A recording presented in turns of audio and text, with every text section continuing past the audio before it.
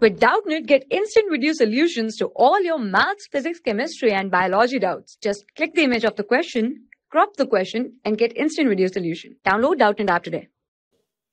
Hi everyone, let's start the question. Question says, give equation for the reaction of acetic acid with PCl5.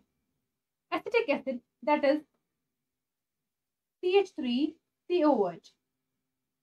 When acetic acid reacts with phosphorus pentachloride, that is PCl5, it leads to the formation of CH3COCl, that is acetyl chloride, along with POCl3 and HCl. Hence, when acetic acid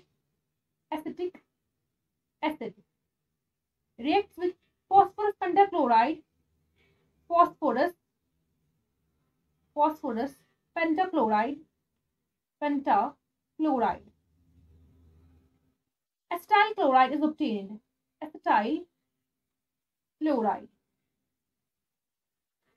In this reaction, COOH it's converted to COCl, and along with acetyl chloride we get phosphorus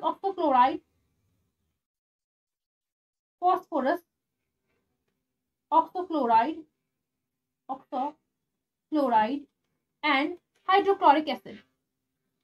So this is the equation for reaction of acetic acid with PCl5. Thank you. For class 6 to 12, IIT JEE and NEET level. Trusted by more than 5 crore students. Download Doubtnut app today.